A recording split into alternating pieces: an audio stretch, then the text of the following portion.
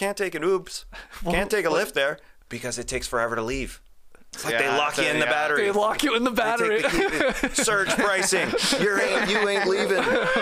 The taxis pull up like it's freaking 40 years ago, and they're like, "Hey, I'll charge you six times the price that you see on your phone because that fat car on your phone isn't going to show up." I know what some of you are thinking, probably in the stream team listening later. Why don't you take public transit there?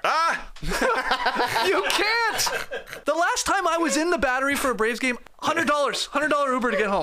What? Really? That was a deal, Tess. That was me waiting with Grisham 3 hours. We went to a gas station. We were buying beers. We were drinking in the parking lot of a gas station after a game to kill time. It was embarrassing. We nearly got into a car with a complete stranger who was going the opposite way. It was like, what are we doing here? Yeah. We're grown men. We can't get home.